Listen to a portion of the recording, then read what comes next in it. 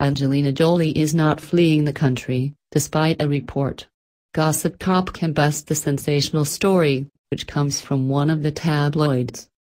According to the National Enquirer, Vengeful Angelina Jolie is hitting estranged hubby Brad Pitt where it hurts by uprooting their kids to London. The supermarket tabloid notes the Oscar winner is going to be teaching at the London School of Economics this fall, and asserts she's taking the children with her.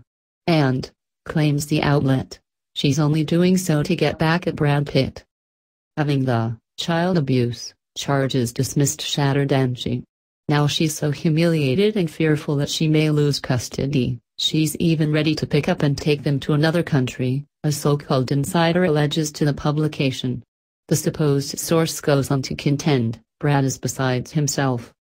He sees his family slipping away from him. And the facts are yet again slipping away from the National Enquirer.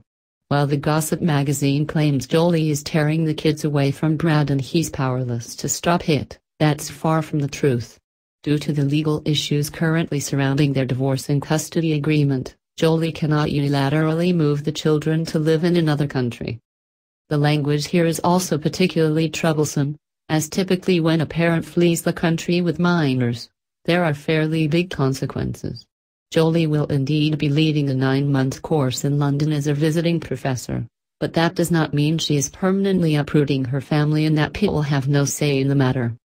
It is likely the kids will end up accompanying her at least part of the time, but certainly not under the scandalous circumstances the National Enquirer is describing. Of course, the tabloid has been consistently wrong about Brangelina both before and after they split. In fact, the unscrupulous publication has been responsible for some pretty outrageous articles. That includes a cover story last year that falsely claimed Pitt beat Jolie and their kids, as well as a January cover story that wrongly alleged Jolie was dying.